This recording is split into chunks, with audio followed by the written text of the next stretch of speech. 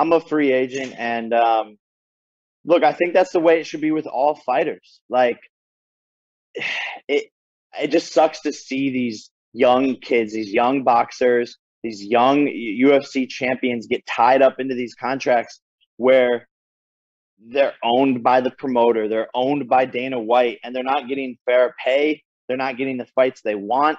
It's a big problem. Like, how is Ariana Celeste, I think is her name. Like, she's a ring girl, right? Like, How does she make more money than some of the fighters in the octagon who are risking their lives? Doesn't make sense to me. And I don't know, it's just a big problem. And I'm hoping to help change that and just help fighters realize, like, they are the content. They are the ones that the fans are showing up for.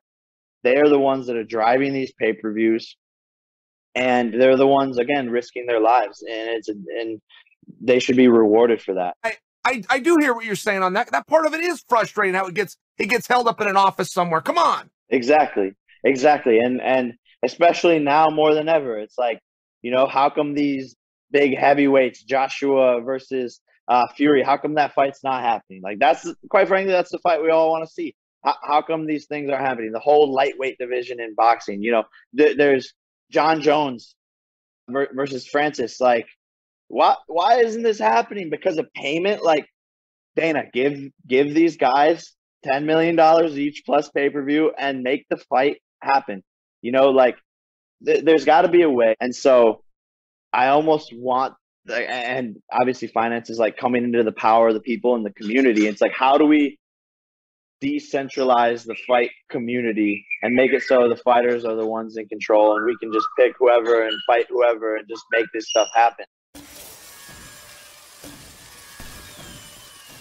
Hey, I want to give a special congratulations to my man Arjan Bhuller. Last night he won the ONE FC championship over Brandon Vera. First Indian champion, heavyweight champion of all time. Listen, this is a country of millions and millions of people, billion people, I believe, in India. And Arjan Bhuller is your first heavyweight champion. So shout out to my man Arjan. Arjan, from that young kid that walked into the Olympic Training Center way back in 2006 to the guy that came into AKA whenever we were all training, I understood and always knew, my man, that only greatness would be enough for you. And today, you achieved greatness. Congratulations, my friend, and welcome to the club. Another heavyweight from AKA that holds a major championship. It shows his heritage, shows how much he loved his background, and Arjan is a man that is truly, truly inspiring. When people get to know him, they will appreciate him more.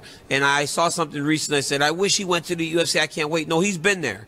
And Arjan Bhuller didn't flame out of the UFC. He was 3-1 in the UFC and decided to go and make it in a place where he can have a little bit more money and that international appeal, right, over there in ONE FC, where it's closer to his home country. So, Arjan, you did your thing, man, and I'm proud of you. First up, we are getting after some keg toss. So the list that we got of, general events said on it, keg toss, and in parentheses was max height. Now, I am very excited about keg toss for max height. Again, don't know if it'll be in the finals or in the qualifiers, but the last time I got to do this, I set the world record.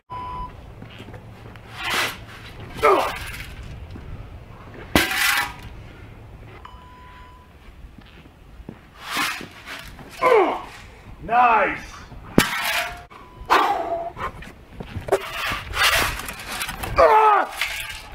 Beautiful!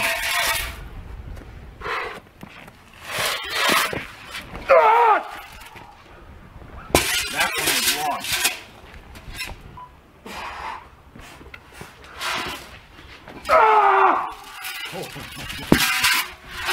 First event done. Right. Let's go. We got more work to do.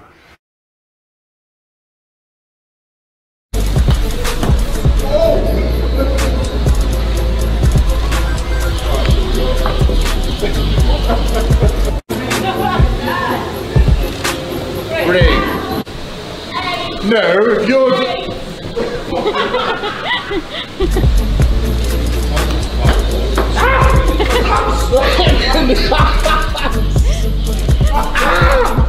Guys, thank you for watching. I hope you had a good laugh at me playing mini golf.